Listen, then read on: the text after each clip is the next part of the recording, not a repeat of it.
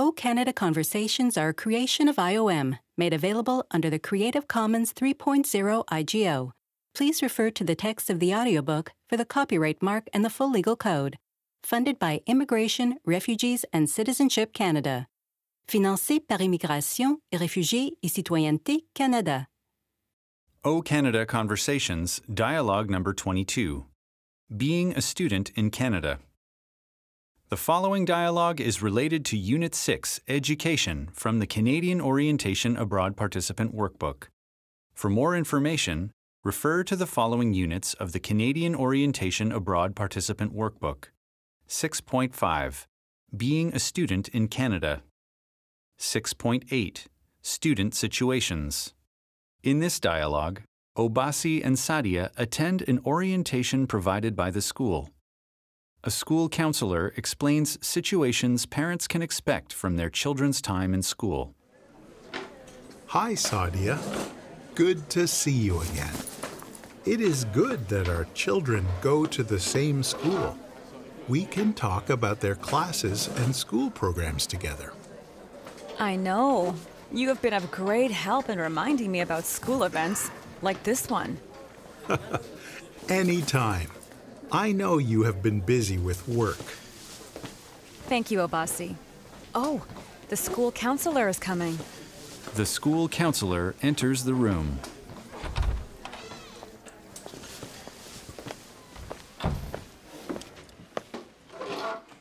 Hello, everyone. Welcome to Parent Orientation. This evening, we will be discussing your children's experiences as they adjust to the Canadian school system. The preteen and teenage years can be a particularly difficult time for children. As they grow into their adult selves, they can start questioning rules and, by doing so, try to fit in with friends and peers. As they start to form their own identity, they may also find it difficult to balance the Canadian culture with other parts of their culture. Now that they are attending school in Canada, you may encounter parenting situations which seem strange or new to you. Later, we will go over a few topics so you are aware of what your children will be learning and the different kinds of experiences that Canadian preteens and teenagers can encounter. Let us start with your children's curriculum. In Canada, children are instructed in either English, French, or both. Here at this school, they will be taught in English, but they will also be taking a French language class. Your child will take the standard subjects such as math, history, science, and physical education, but will have the option to take classes on subjects like art, music, and other languages. Students also take a health class in which they will learn about the systems of the body, and another class called a sex education class. They will learn about how their bodies will grow and change. At what age will the children learn this kind of information? What exactly will they be taught? You can ask the teacher for more information on this topic. The teachers would be happy to sit down and answer all your questions about what is covered in these classes and why. Great. I will ask the teacher to find out more. Your child will also have the chance to participate in activities organized outside the classroom, like sports, clubs, or trips to museums. Sometimes these activities will happen after school finishes for the day. This is how students develop their interests and make friends. So even though school ends at a certain time each day, they may not come home at that time?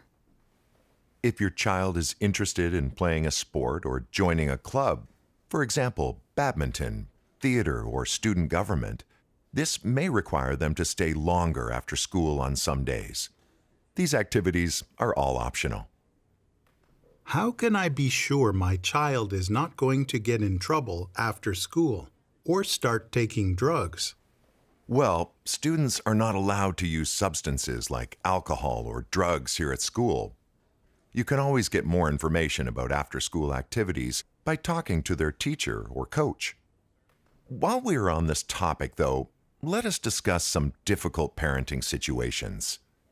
Here are a couple of situations. Situation 1. One day, a parent wakes up their daughter at the usual time and tells her to get ready for school.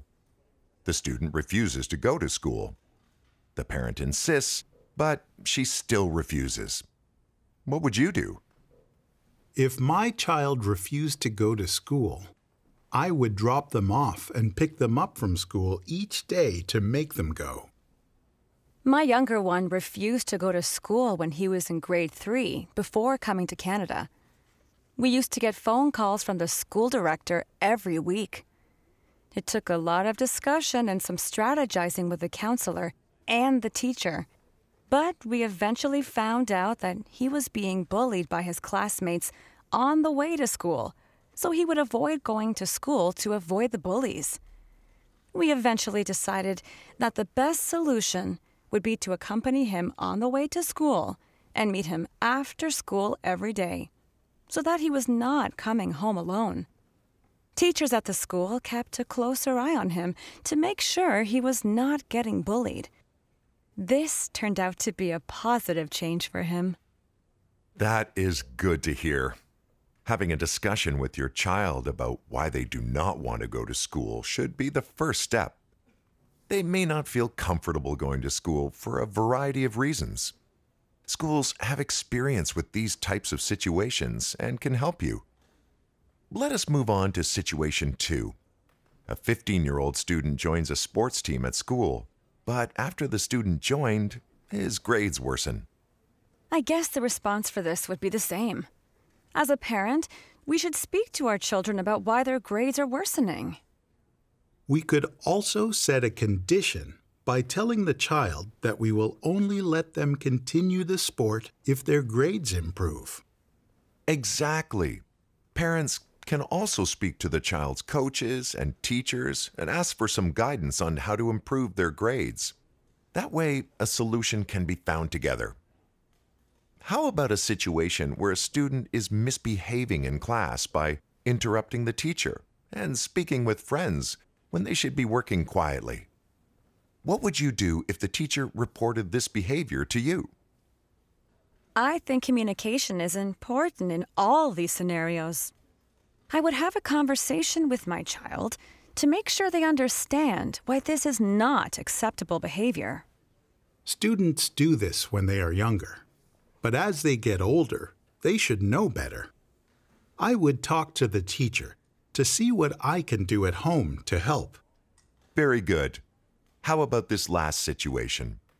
You have a 17-year-old student who is invited to a mixed-gender party after school and asks you for permission to go. Where I come from, that is not allowed at this age. Okay, but what if your children came to you saying they wanted to go to a party like that? After all, in school, they will have friends of different genders. How about if there was parental supervision at the party? And if you had the phone number of the parents? That is true. If I knew the parents at this party, I would allow this.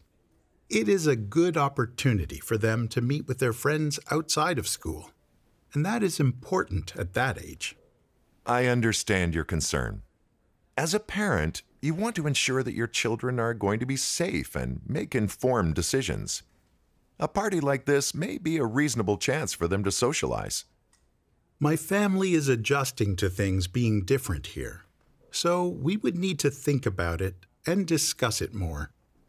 It would depend on the situation. Like Sadia said before, communication would be important. This is a good place to end the session. Thank you, everybody. End of dialogue unit.